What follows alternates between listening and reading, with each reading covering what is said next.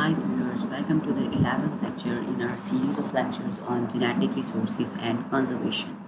Today we will be going to talk about the status of species like threatened, endangered or extinct. What is the difference between these three status of the species that is granted to the species, or that is the species are given on the basis of their loss, like how what is the status of the species, is the species population enough, is their habitat is intact and they are surviving better, or if they are endangered. So first of all, we will see the difference between the threatened, endangered and extinct species. Threatened species are those species which are vulnerable to become endangered in a near future. So right now, those species which are threatened species, they are gradually decreasing their population size, but now they are not extinct or they are not endangered. But in a near future, if the decrease in population continues, or if the loss in habitat continues, then these species can become endangered. And what is meant by the endangered species? Endangered species are those species which are at the risk of extinction because of a sudden or rapid decrease in their population and the loss of their habitats. So the first of all, a threatened species, and then after that there is in order there is endangered species, because the endangered species there is a sudden decrease in their population. And the extinct species are those species which are no more available, which are no more alive in any part of the world, either in the wild or in the domesticated form. They are not present in any habitat and they are not located live in any part of the world. So if we say, we also can say that the species has died out. So these are the extinct species which are no more available in the world. So for in this order of, first of all, there will be a threatened species which is at the risk of becoming endangered, and there comes endangered species which is at the risk of becoming extinct, and then it comes to the extinct species when there is no individual of that species is alive in any part of the world. So this is a difference between threatened, endangered and extinct species.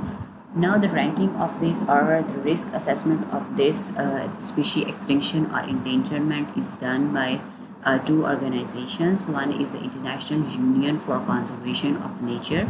They have made a red list of threatened species, and this list was established in 1964, and this red list indicates the global conservation status of animals, plants, fungi and other species that are available. And this red list keep track of the species that have undergone for the global assessment for their risk of extinction. And this species or this list of this red list keep on updating periodically. So the species that are at the species that are named in this red list, they are put under the 8 categories, like the data deficient species, least concern species, near threatened species, vulnerable species, endangered species, critically endangered species, extinct species, in wild and extinct species. So these are the 8 categories in which the species are categorized in the red list. So the red list of threatened species keeps on changing periodically. So if the species is threatened now, maybe next year that species is no more threatened, or maybe next year that species is endangered. So it means that the global assessment is done periodically, and this list is updated. And after that there is another risk assessment done by the US under US Endangered Species Act. The US Endangered Species Act also work or try to prevent the species from extinction, and the law classifies plants and animals as endangered if they are at risk of extinction through all or most of their geographic areas, because the species, they are not present on one part of the world. They may be present on different parts of the world, and the species, they are also classified on the basis of their geographical locations, like endemic species, indigenous species, and then the exotic species and etc.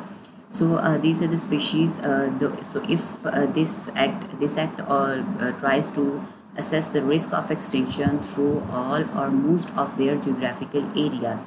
The U.S. Fish and Wildlife Services assess the species endangerment risk on the basis of damage to their habitat, overuse of it, disease or predation, inadequate protection, and other factors. So, on the basis of these few factors, the U.S. Fish and Wildlife Services assess the status of the species, that either the species is threatened, like if there is a loss of habitat, or the people are hunting more to that species, or there is more disease prevalent in that species. So it means that this species will become endangered in the near future. So on the basis of these few factors, the U.S.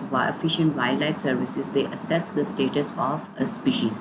So this was our today's lesson about the extinct, endangered, and threatened species, and their risk assessment, which is mainly done by the IUCN, that is International Union for Conservation of Nature, and U.S. Endangered Species Act. So for my more videos, please subscribe to my channel, that is MH Biology, and keep watching my videos. Up till then, goodbye.